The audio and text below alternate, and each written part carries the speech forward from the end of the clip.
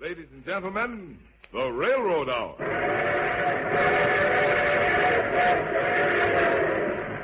And here comes our star-studded show train.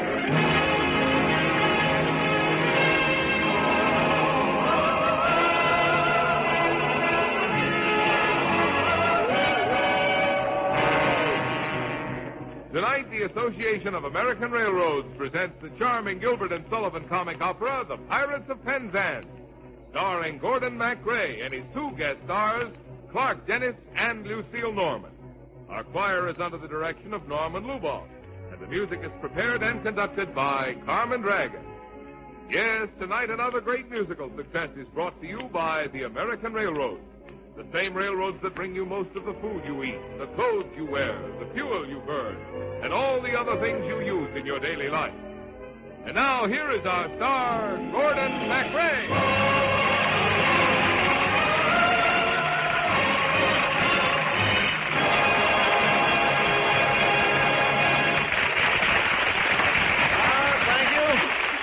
Thank you very much, Marvin Miller, and a good evening, ladies and gentlemen. Well, sir, we're off to that delightful world of nonsense and charming improbability that was fashioned by Gilbert and Sullivan. I'll be the very model of a modern Major-General. Clark Dennis will be Frederic, and lovely Lucille Norman will be Mabel, as we bring you the Pirates of Penzance.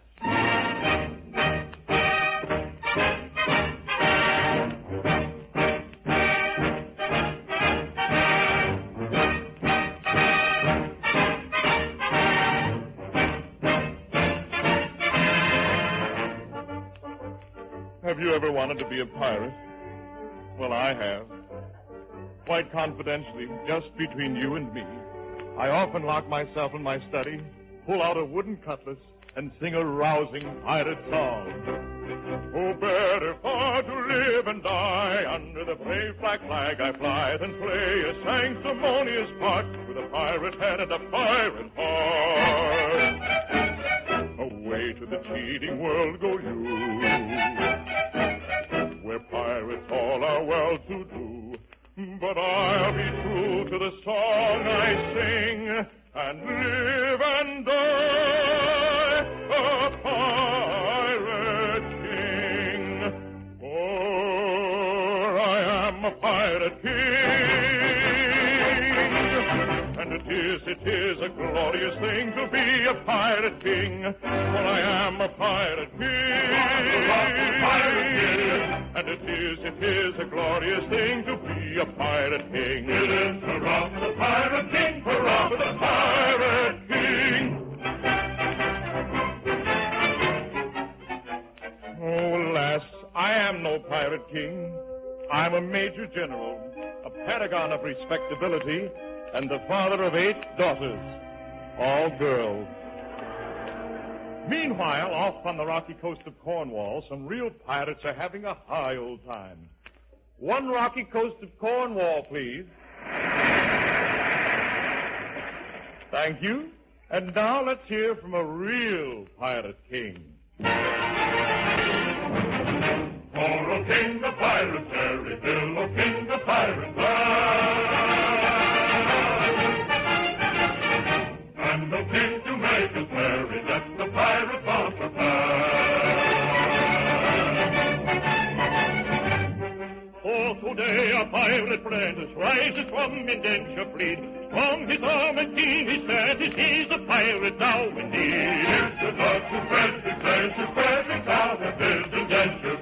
For a king of pirates, Harry Bill, a king of pirates, that, and a king to make us merry, let the pirate monster pass. Frederic, at midnight tonight, you will be 21 and a full-fledged member of the Pirates of Penzance. Pirate King, I thank you.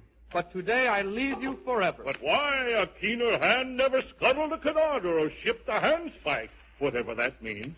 I was apprenticed to you, and it was my duty to stay, because I am a slave of duty. But it was all an error. An error? What error? I cannot tell you. It would reflect on my notes. Nay, dear master, better have it out at once. When Frederic was a little lad, he proved so brave and daring. His father thought he'd prentice him to some career seafaring. I was the last his nursery maid, and so it fell to my lot to take and bind the promising boy, apprentice to a pilot. A life not bad for a hardy lad, so surely not a high lot. Though I'm a nurse, you could do worse than make your boy a pilot.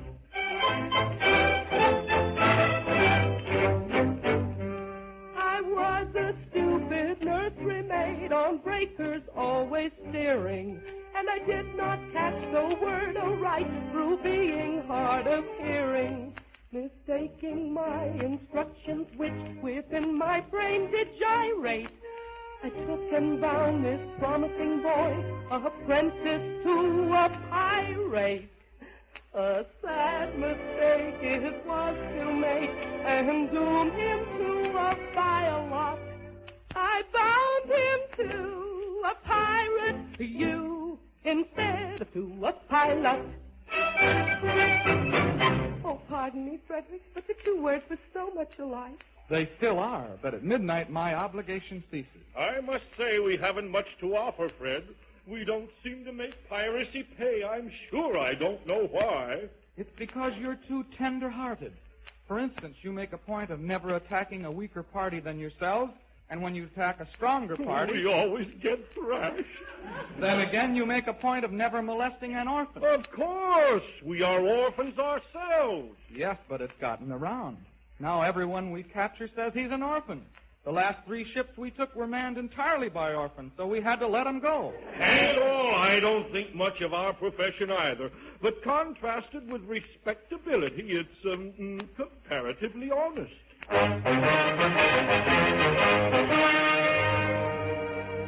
Meanwhile, my eminence, the very model of a modern major general, accompanied by all 8 of my daughters, were off for a picnic.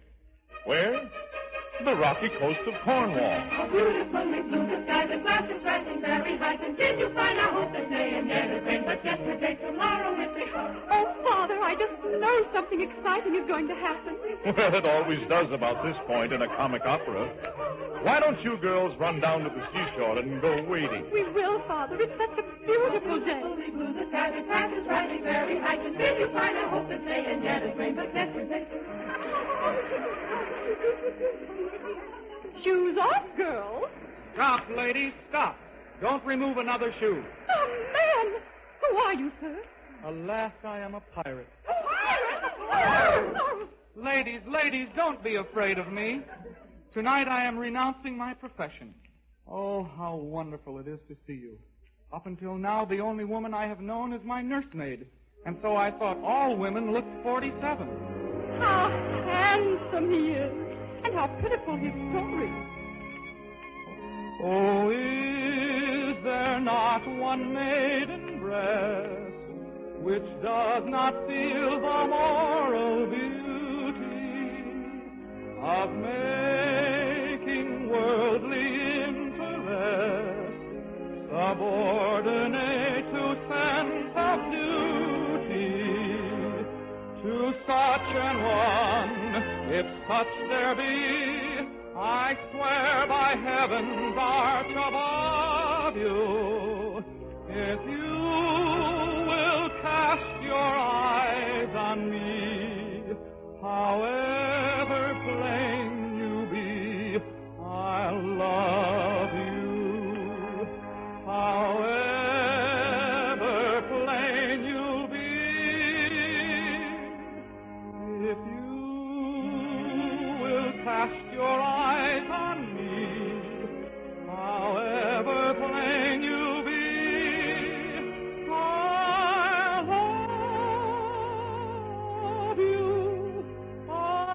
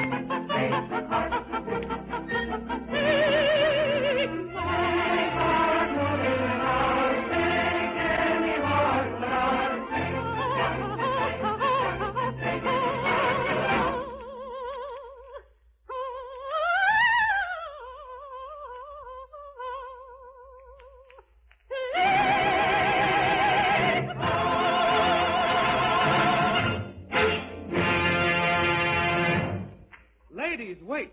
I suddenly remembered. Those other pirates, they are not renouncing their profession. They will seize you. A lovely idea. Seize one each, men. So we can all be married. A doctor of divinity resides in this vicinity. Wait.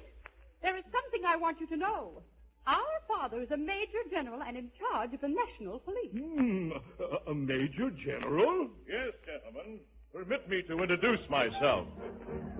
I am the very model of a modern major general. I've information, vegetable, animal, and mineral. I know the kings of England, and I quote the Pisces article from Marathon to Waterloo and order categorical. I'm very well acquainted, too, with matters mathematical. I understand equations, both the simple and quadratical. About binomial theorem, I'm teeming with a lot of news. Now, let's see. What rhymes with news? Snooze, blues, baby needs a new pair of shoes. And, I have it. With many cheerful facts about the spread of the hot news. Many cheerful facts about the spread of the hot news. Many cheerful facts about the spread of the hot news. Many cheerful facts about the spread of the hot news. Very good at integral and differential calculus. I know the scientific names of I'm the very model of a modern major general.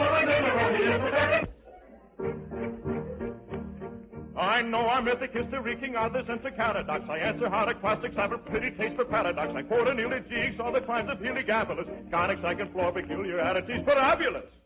I can tell undoubtedly Rabios and Gerardos and Zophanies. I know the croaking chorus from the frogs of Aristophanes. And I can hum a fugue of which I've heard the music's dinner for. Huh. What do we have now? Bore, snore, dinosaur. Oh, I have it. And whistle all the airs from that infernal nonsense pinafore. And whistle all the airs from that infernal nonsense pinafore. And whistle all the airs from that infernal nonsense pinafore. And whistle all the airs from that infernal nonsense pinafore. Then I can write a washing bill in Babylonic uniform and tell you every detail of Caractacus's uniform. In short and matters vegetable, animal, and mineral, I am the very model of a modern major general. In short and matters vegetable, animal, and mineral, he is the very model of a modern major general.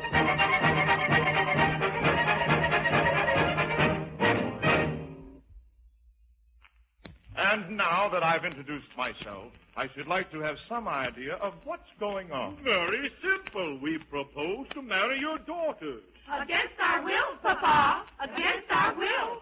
You mustn't do that. May I ask, this is a picturesque uniform, but I'm not entirely familiar with it. What are you? We are all single gentlemen. Yes, I gathered that. Papa, they are pirates. The famous pirates of Penzance. Now, wait a minute. I object to pirates as sons-in-law. And we object to major generals as fathers-in-law. An idea. Gentlemen, have you ever known what it is to be an orphan? Oh, dash it all. Here we go again. Gentlemen, I am an orphan boy. Then our rules protect you. You may be an honorary member of our band. Oh, dear. What do you suppose they'll do when they find out? I'm the only orphan in the British Empire who still has a mother and a father.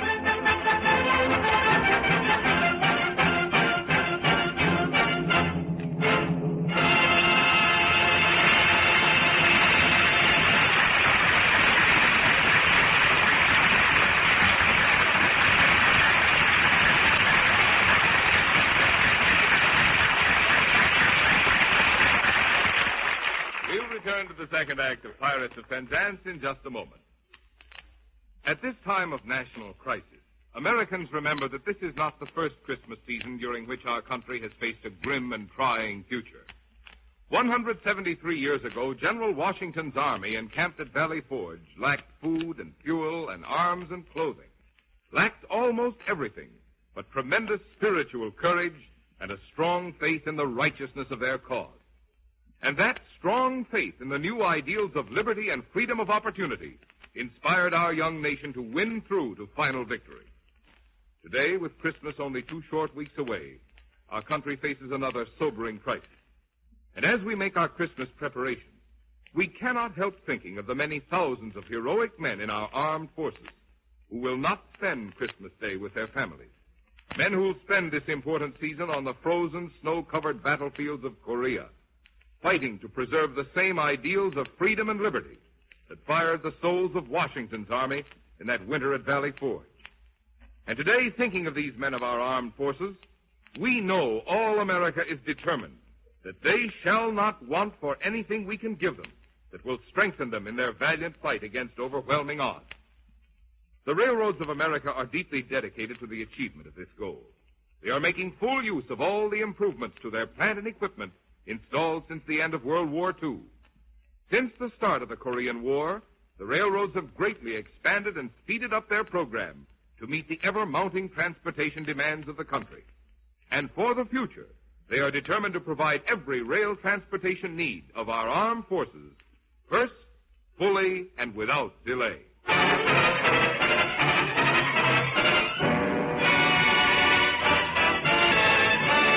Penzance, starring Gordon MacRae as the Major General, Lucille Norman as Mabel.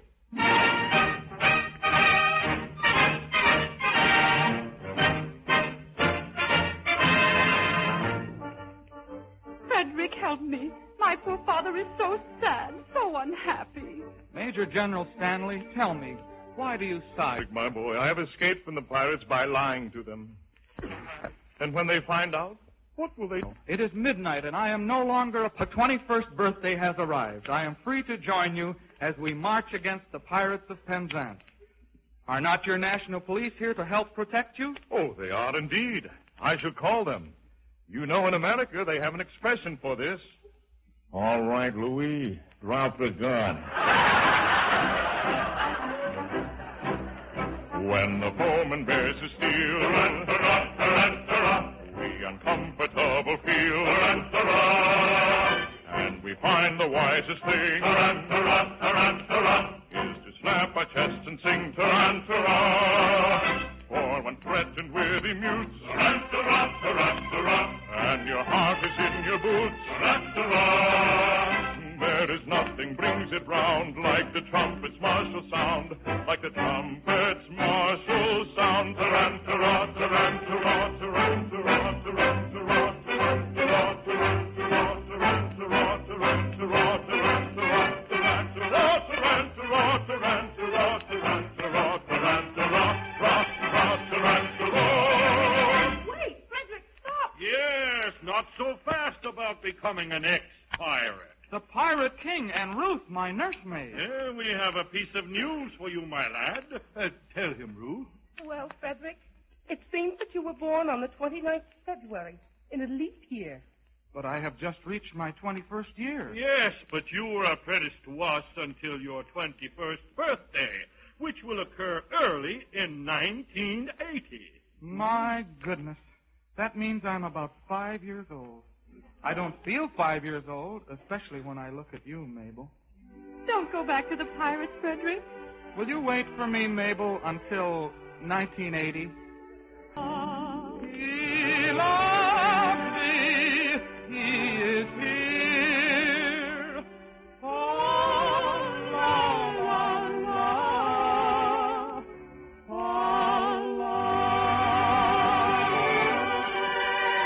Farewell, Mabel. Farewell, my beloved. Oh, Father, what shall we do? We shall lead our fleet force against the pirates, daughter, even though Frederic is now our foe. Oh, nasty job, policemen, depriving fellow creatures of their liberty and all that. Mabel, I tell you, a policeman's lot is not a happy one. Not a happy one. When a felon's not engaged in his employment, or maturing his felonious little plan, his capacity for innocent enjoyment, is just as great as any honest man. Our feelings we with difficulty smother, when constabulary duties to be done. Oh, take one consideration with another. A policeman's lot is not a happy one. When constabulary duties to be done, the policeman's lot is not a happy one.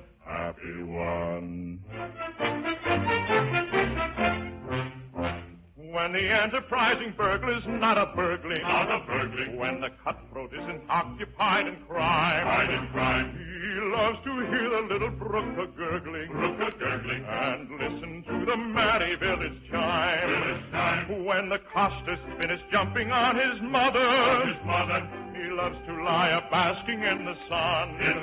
Oh, take one consideration with another. A policeman's lot is not a happy one. When constabulary duties to be done, the policeman's lot is not a happy one.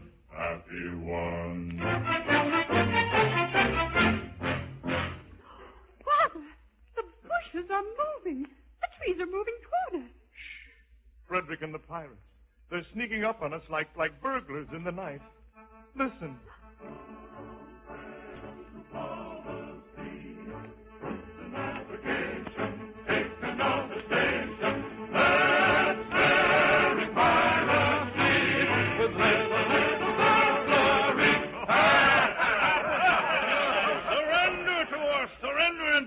Major-General Stanley? Surrender and die? That seems a little drastic. From a sense of duty, Frederic has told us of your deceit. You are no orphan.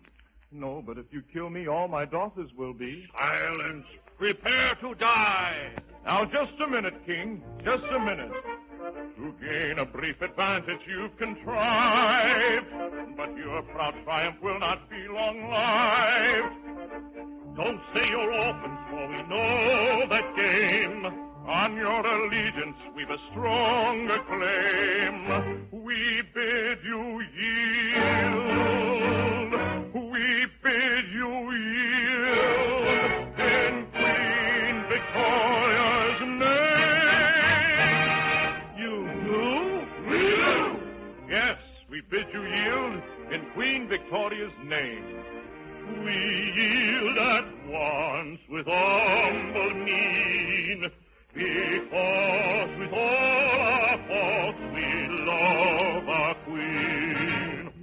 Yes, with all their faults they love their queen. Away with them and place them at the bar. One moment, let me tell you who we are. We are no members of the common throng. We are all noble men who have gone wrong. Dear, no Englishman unmoved that statement here, because with all our faults we love our house of peers. I pray you pardon me, ex-pirate king. Peers will be peers, and youth will have its fling. Resume your ranks and legislative duties, and take my daughters, all of whom are beauties. What a happy ending. Well, what did you expect? This is Gilbert and Sullivan. Oh, wandering one, for we have surely strayed. Take heart and grace, your step we pray. Oh, wandering one, take heart, bear to shine. Take any heart, take mine. Take heart, bear to shine. Take any heart, take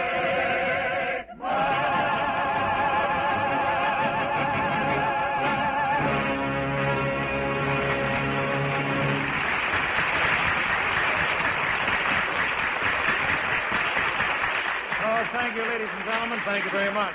Clark Dennis and Lucille Norman will be back in just a moment. And our thanks to Paul Keith, the Pirate King, to Virginia Reese, who was Ruth, and to our entire company. Gilbert and Sullivan's Pirates of Penzance was dramatized for the Railroad Hour by Lawrence and Lee. You know, back in the days of World War II, I remember what a thrill it was to go home for a visit. And I know thousands of veterans will remember what it meant to save up the dollars for that trip. That's why it's good to hear that this year the railroads are again offering special reduced rates for military personnel traveling on leave during the Christmas holidays.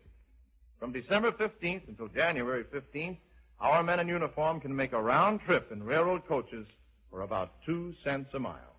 And now here again are our guests, Lucille Norman and Clark Dennis.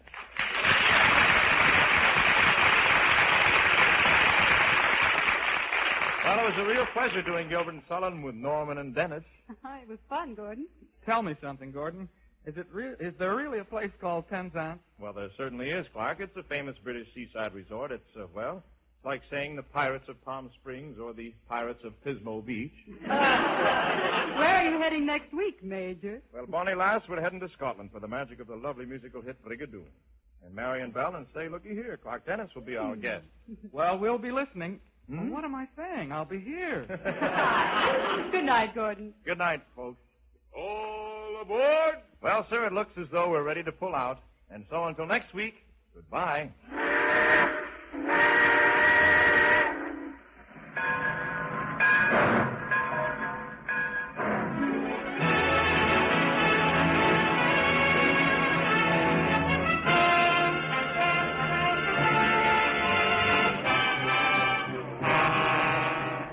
Pirates of Penzance was presented by special arrangement with the Thames Whitmark Music Library. Gordon MacRae can be seen starring in the Warner Brothers production, The West Point Story. Our choir is under the direction of Norman Luboff, and our music is prepared and conducted by Carmen Dragon. This is Marvin Miller saying goodbye until next week for the American Railroad. And now keep tuned to your Monday night of music on NBC. Transcribed, this is NBC, the national broadcasting company.